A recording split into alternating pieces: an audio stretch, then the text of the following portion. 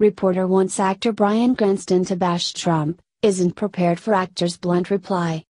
Actor Bryan Cranston, perhaps best known for his portrayal of Walter White on the television series Breaking Bad, was not a fan of Donald Trump during the presidential campaign of 2016. In fact, he even pledged to campaign for Trump's rival Hillary Clinton, saying, "I will do everything in my power to make sure that he's not the president." However, when a reporter tried to get Cranston to bash Trump in a recent interview, he wasn't at all prepared for the actor's blunt reply. Although things didn't end up the way Cranston wanted, he isn't among the Hollywood elite who hope to see Trump fail and are actively working against him. According to Cranston, a win for Trump is a win for all Americans, and he's right.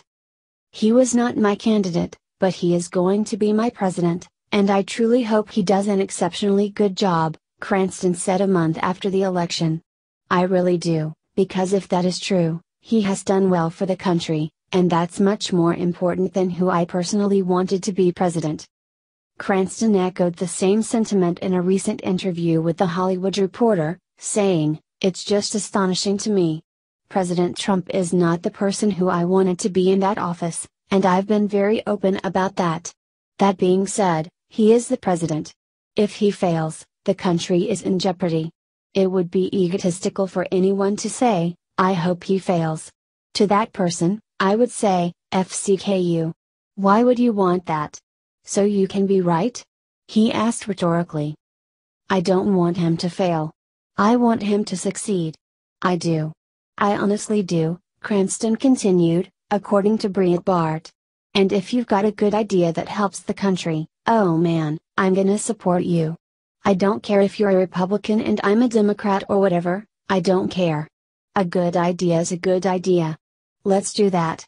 We've got to get away from this idea that our country is political football, and someone with a different opinion is the enemy. Assume they love this country as much as you do, and there's always room for improvement. How can we make it better?" Indeed, the idea that Donald Trump loves his country, just as much as Cranston and others, is more than a mere assumption. The president gave up a billionaire's lifestyle in order to serve his country for free, all the while being relentlessly attacked by the left. Donald Trump could have retired in peace, surrounded by his children and grandchildren, without the constant onslaught of attacks from the media and the left, but instead, he chose to give back to the country which has given him so much, and which so desperately needed him at this point in time. The most un-American thing you could possibly do is root for him to fail. A failure for Trump is a failure for America. It's a damn shame more of Bryan Cranston's colleagues don't understand as much.